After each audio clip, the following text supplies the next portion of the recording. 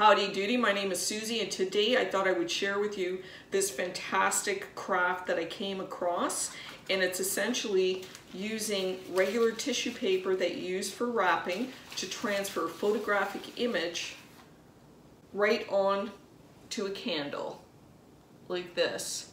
And it's really amazing how this works, and it's very easy. You're going to need some wax paper. You're going to need some regular tissue paper. You're going to need some printer paper, letter size printer paper. You're going to need a blow dryer or a heat gun. You're going to need some candles, some scissors, pencil, and of course your photographic images that are going to be on your computer. Now you can also use regular photographs, but you need to scan them into your computer in order to print them on the tissue paper. Now this is so simple, I don't know who thought of it, but whoever did is a genius because it works really fantastic. So the first thing you're going to want to do is you're going to create your paper that you're going to use in your printer to actually transfer your image on here so that we can transfer it onto the candle. So a letter size regular white paper like this, and then you're going to need some tissue paper that's slightly larger than your piece of paper. So we want to take a piece of tissue that is going to be, I'll do it this way.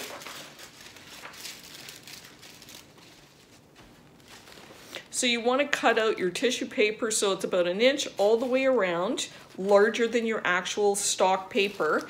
And you're just going to cut off, I've just marked it with a little pencil, but you want to cut off those corners because we're going to fold this over. We're going to glue it onto our paper. Oh, I forgot to mention, we're also going to need a little bit of glue. And we're going to glue this on by folding it over, but first I'm going to cut those corners. So basically you just want to cut those corners off, because what you want to do is we're going to fold these edges all the way around like so. You want to make sure it's nice and stretched. It's hard to do this in the air, but you're going to fold over all those edges and glue them down.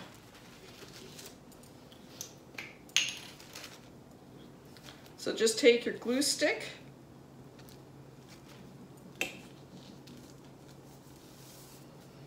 fold over those edges, and try and keep your tissue paper as flat as possible.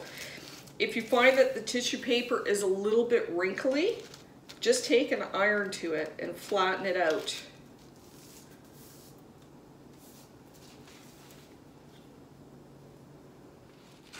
So just make sure that you've got these really nicely glued down, because this is going to go into your printer, into the paper tray. Essentially, we've just created our transfer paper for our photographs. So that's all you need to do. If you're going to make a lot of these, and I have been making a lot of candles, I just made a whole bunch of these in advance. And I just took a heavy book and set it underneath just to keep it nice and smooth and wrinkle free. So you really want to make sure that that's glued down properly and none of the loose edges, because this is going to go through your printer and you want to make sure that it doesn't get stuck. The next thing you want to do is get your candle, and it has to be a wax candle. What you want to do, or what I did, was I measured the height and the diameter of the candle. So just take a regular piece of paper, wrap it around, mark it so you know the diameter, and mark it so that you know the height. And I know for making other candles, this is 9 inches for the diameter, and it was 5.5 inches for the height. Then I go to my computer and I create a box of that size. So I know that that is going to be wrapping right around the candle, and that gives me a guide so that I know where to position my photograph based on how it's going to look on the candle. So create your photograph and place it within the frame and create your artwork around it the way that you would like it on the candle. Keeping in mind that you're going to be looking at if you've got a photograph and if it's an image of a person, you want to kind of keep it within 1/4 of the center of your piece of paper, because you know that that is approximately how much you're going to see once the candle is sitting. So in this case, I've got an image like this. So I was able to create my image and I was able to add some print to it. So I've got the name of the person and I know that that was going to fit the candle. So now I've got my artwork and my photograph positioned in my frame. You can add background, you can add letters, you can add words, names, etc. You can add anything, essentially.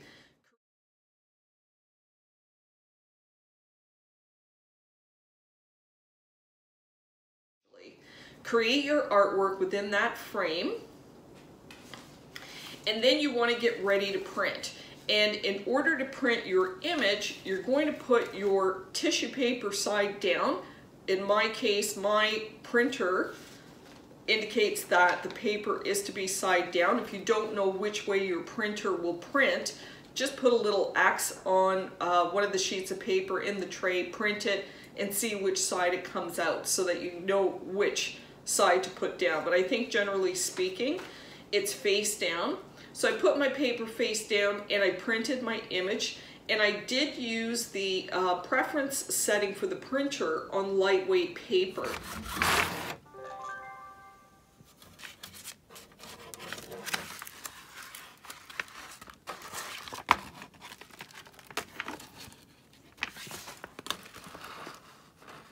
Turned out perfect. The other thing that I did with my artwork is I tried to remove as much of the background photograph as I could on the computer so that I wasn't wasting ink, because we're actually going to cut this out in order to attach it to the candle. So in this instance, I've designed, this is my sister Gigi, and I'm making a candle for her.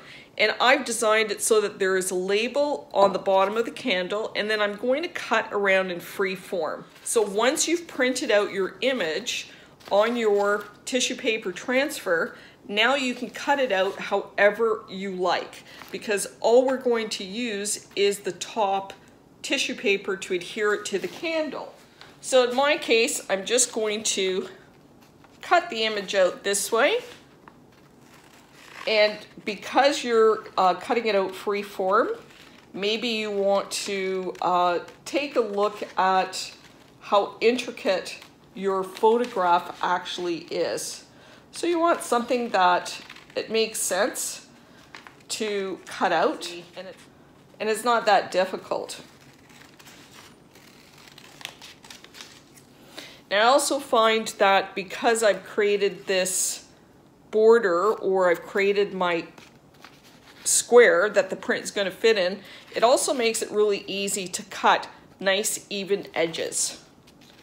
And when I remove the back, this is actually your photographic, this is your transfer paper. Okay. So now I've got my transfer on my tissue paper, and now I'm going to add this to my candle. So the next step is simply positioning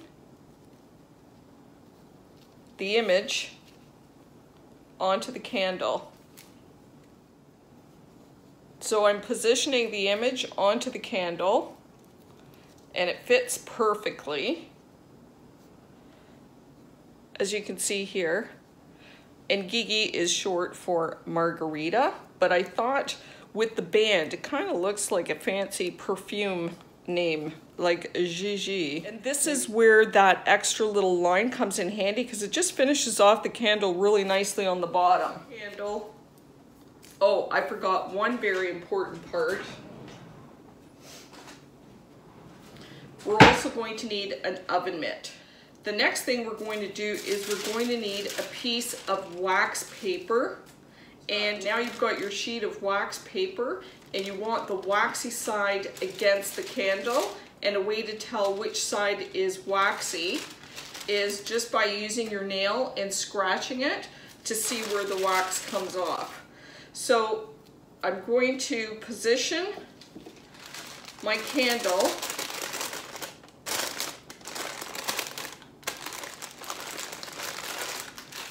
so you want to position your candle inside the wax paper, and you're going to grab it from behind. So you've got your image inside the wax paper, and you're going to need an oven mitt because it's going to get hot. And I've seen them do this by using a heat gun, but a hot blow dryer does work. So you want to put your blow dryer on hot and high, and you're going to hold it close to the image until the wax melts and the image transfers onto the candle. And you'll know that it transfers onto the candle because it's going to become see-through. So right now it's a bit opaque.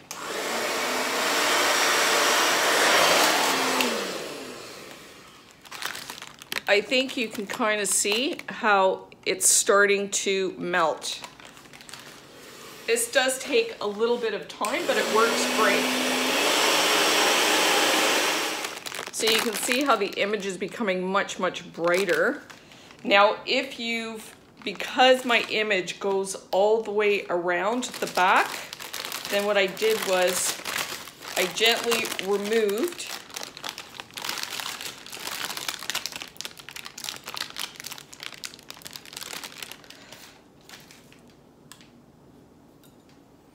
Look how fantastic that looks.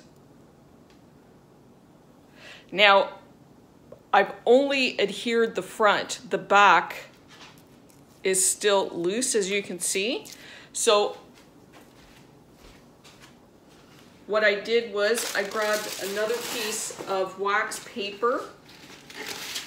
Then I grabbed another piece of wax paper, and you want to do it the opposite direction.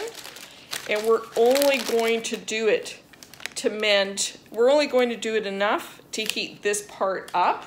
Oh, my glove.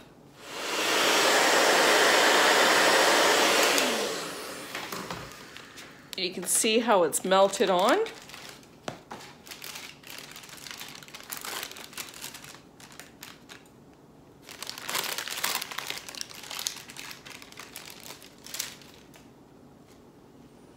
And there you go. And this is why I like doing the band, because you can really make it look very nice and tailored. So that's Gigi's candle. That's all that there is to it. So as you can see, you can really let your imagination run wild. It's also great for Mother's Day, and my mother has passed, but I wanted a tribute candle. So I took an old photograph, and this is my mother and my father leaving the theater. And then I just added a little love story. And that becomes a nice tribute candle. I think Gigi is going to like that. And I've also got one, just a different variation. This is my other sister, Helena, the artiste. I should have added a paintbrush. And you can also use this on candles that are LED. Look. So this one I've made for my dear friend Ruth, and she is in assisted living, so she can't really have, not a great idea to have the candles, but an LED candle works perfectly. So I've just done Ruth's photograph. I made it black and white. I used some of my graphics to create the image, and I overlaid it over some flowers, and I think it looks really nice. And I think Ruth is going to really like this. But your LED lights or your LED candles, they must be real wax. So this LED is a wax candle because, again, you need the wax to melt in order to secure your image. This is one of my favorite little candles. These are great. You can use monogram.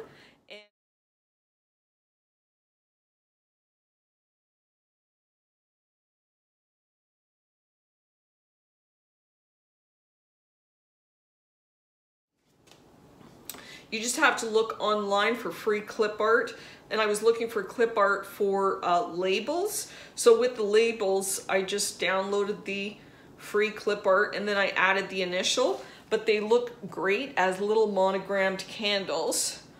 One word of advice, if you are doing a monogrammed candle where the letter is the same upside down and right side up, make sure you put it on the right way. This is actually upside down. It should be like that, but I don't think anybody will tell. And then for our furry little friends, it's Chester. And he gets a candle too. So these transfer candles are fantastic. Not only can you transfer photographs and capture memories on a candle, but you can also transfer messages. A little love note for Valentine's Day. Or in this case, the tribute candle just has a little love story, when they met, where they were. The year was 1947, so it makes it really special. And you can make these candles for any occasion, for someone's birthday, to celebrate an anniversary, to celebrate a graduation. As giveaway for wedding parties, you can do small votive candles with the bride and groom's initials or with the alphabet, so your guests can pick their own candle. I think that there are so many different variations, and I love this project. I loved how it turned out, and I'm gonna have a lot of fun making a lot of candles. So for all those people that know me, you're gonna be getting one of these pretty soon. So grab your camera or your photo albums and start creating these beautiful candles. I can't imagine anybody who wouldn't love to have a candle with a treasured memory captured in wax. They make beautiful gifts for any occasion. So if you try these and you like them, I hope that you share them. If you want to see more content, I hope you subscribe. Happy candle making. Smile.